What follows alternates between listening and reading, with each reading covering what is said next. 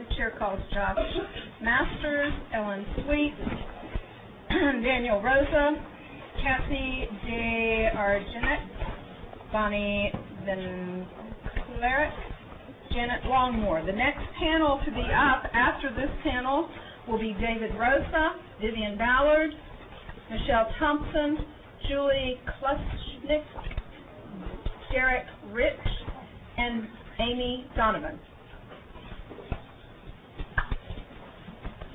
Mr. Masters? Yes, ma'am. Go ahead. My name is Josh Masters. Excuse me, just pull that microphone over so it's in your, right, there you go. My name is Josh Masters. My representative is Tommy Williams. I'm from Montgomery County. I am in support of this bill. Today I'm not speaking on women's rights, rather the right of those that cannot speak. I know there are arguments on both sides of this issue. The sacred liberties and rights that we now possess were given to us by those who gave their lives for them. When we choose to take the rights of the innocent unborn, we become the oppressors that we as Americans have always fought against. I have talked to people on both sides of the aisle and have realized we are all human beings. We enjoy many of the same things and are so alike in many ways. But an issue like this is not preference, it's not like or taste. It is an issue of right or wrong. I cannot force my convictions on anyone, but I hope and pray that we will all be able to step back from our own convictions and the convictions of others, that we will overlook our rights and see what is right. For that is where our true liberty comes from. Just because it is legal does not make it right. As I sat here and listened to the senators questioning Senator Hager's bill, all I heard from supposed pro-lifers were questions about the mother's safety. But why are you not defending the unborn? Just because it cannot feel doesn't mean it's not alive. In the cases of rape, why would you then approve a worse violence of murder? The overwhelming majority of abortions that take place are not from the case of rape, rather of irresponsible and unintentional choices that we the living make. We should not be making the innocent unborn suffer for choices we make. If we condemn the innocent to death, God have mercy on us, the guilty. Also, I hear all the statistics about how safe it is, but for every safe abortion, there is a fatality. You ask for evidence that the baby can feel at 20 weeks. My wife is 20 weeks pregnant as we speak, and if she can feel that baby moving, I don't see how you can entertain the idea that the baby can't feel either. Thank you. Congratulations. Yeah. Ellen, Sweet? Thank you. I'm here representing myself, my daughter, my mother, and the childhood friend who died from a botched abortion. My mother had her abortion when I was 2 years old. My father had just started a new business, and she wanted to be part of making it grow. It was her choice. I am the mother of a wonderful daughter. I almost didn't have her. I was standing on the porch of the doctor's office to have an abortion, and I said, I can't do it. And she's here today, having joined me in opposing this bill because I had a choice. Oprah Brown, who died, who bled to death when we were 15 years old because she didn't feel she could talk to anyone about terminating her pregnancy, felt she didn't have a choice. You have a choice.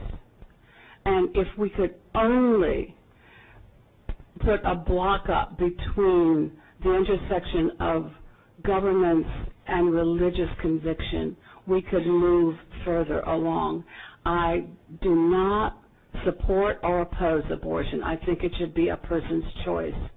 But this business of the church dictating what elected officials do really offends me. And I think it does not advance us as a society or as a culture. Thank you. Thank you. Ellen, you are Ellen Sweet. Daniel Rosa? Good afternoon. My name is Daniel Rosa. I am testifying for myself and in support of Senate Bill 1. I am 16 and a potential voter in San Antonio, specifically Senate District 26. Growing up as a Roman Orthodox Catholic, Orthodox meaning the adherence to all the teachings of the church. I frequently went to pro-life events. Of course, as a younger child, I didn't understand the meaning of abortion, of the harm, the effects, or the pain. As I grow older, I choose to learn about the destructive acts of abortion. I stand for life, for my brothers and sisters to have a chance to be loved. As much as we affected them, they affect us. I have heard others' pro-life testimonies of their struggle and loss, but the testimony that impacts me the most is my dad's. My father told me why my older brother was named David II. If my dad is David Sr., why not David Jr.? I understand now that David Jr. never made it to this world. His love for my eldest brother and his bravery to explain his loss illustrates to me to come before you today. Furthermore, there is a commercial saying that we are imperfect beings living in an imperfect world. I love that commercial. Even though this is an imperfect world, it does not mean that we stand aside and watch this world flee from the love of the Creator of all men and women, boys and girls, born and unborn. God made us to form His world into a place for persons to know, to love, and to serve Him as best we can, and to love our neighbor as ourselves. My request is to you that you do not vote on this bill because of some law written on paper, but vote on it because of the law in your hearts. Thank you for your time and consideration. Thank you. You list your title as student. You are 16? Yes. Good test and very articulate. Impressed. Kathy D. Argenio. Thank you. Go ahead. Hi, I'm Kathy D. Argenio, here in Austin. Kurt Watson is my senator. I believe in being proactive and not reactive, and I don't believe SB1 is proactive. I oppose this bill. If women's health is honestly your concern, we would be here now talking about funding for these clinics. This bill is targeting these clinics as unsafe and not up to your standards.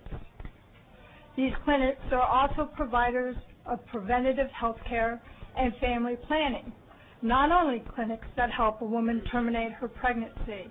I, for one, have visited these clinics you deem unfit to provide services for birth control, cancer screenings, and routine health checkups. I am a single mother of 3 and of the working poor.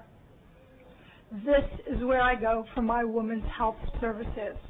I have also terminated a pregnancy. I have been witnessing this procedural hearings for the past 3 weeks and was part of the Right to Choose group in the gallery of the filibuster. I have also now been witnessing the line crossed over between church and state, and with that I am finding it harder to find the premise of this bill. Again, I ask if you are honestly concerned about the health of women going to these clinics to terminate their pregnancy, why not fund the upgrades needed for what you consider appropriate ambulatory and surgical care? Women will continue to choose to terminate a pregnancy regardless of what bill you pass. History is here to remind us of that. And as far as those little shoes that were put up, I know a few children who could use those that are alive today. Thank you, Ms. D'Argenio.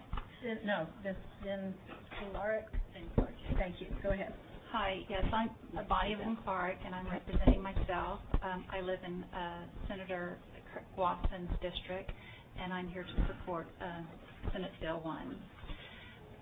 The Texas Hospital Association has stated that the legislation requiring these abortion clinics to have hospital-admitting privileges is not appropriate and unnecessary.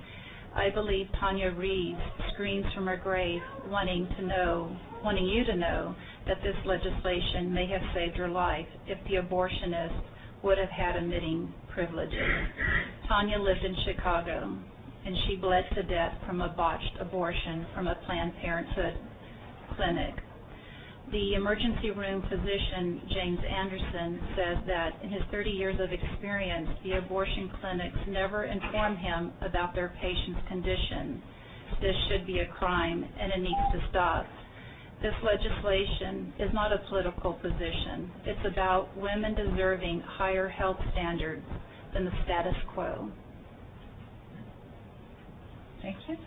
Janet Longmore? Thank you. My name is Janet Longmore. I am from Denton, and Senator Nelson, I'm one of yours. Many years in the education industry, so thank you for keeping things moving today. It's a tough job. Thank you. It's a tough job. Senator Hager, you and I have our good intentions, I hope, in common. Senator Zaffarini, Senator Uresti, you've asked a lot of the questions that I had in my mind.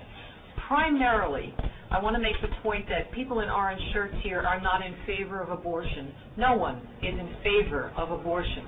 I want my children to grow up in a world where no one is raped, there's no incest, there are no diseases that might cause danger to the mother, and what we are doing in this bill addresses none of those things. The way to prevent abortions is to prevent the pregnancies. The bill does nothing to prevent pregnancies. If you remove the clinic that provides the contraception, you will create more pregnancies, which will necessitate, in these women's minds, more abortions.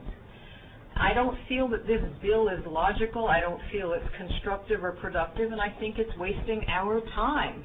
As far as the upgraded standards, make those standards apply to urology clinics, dental clinics, vasectomies, cosmetics procedures, erectile dysfunction clinics. They've got billboards all over the highway. Make them all follow these standards, and I'll be behind you all the way. But to single out women's clinics is, I think, an error of major proportions. You're causing a problem that you will then have to deal with. And the cute little shoes, they make a point, Senator Duell. I agree. That's a very emotional point. But I'd rather see those shoes go to some little children who need them now and have the pregnancies that might have resulted in those children never happen. That will make a better Texas when we're free to know that we don't have the pregnancies in the first place. What are you going to do about that, Senator? Thank you very much. Thank you to this entire panel. If you'd exit out that door.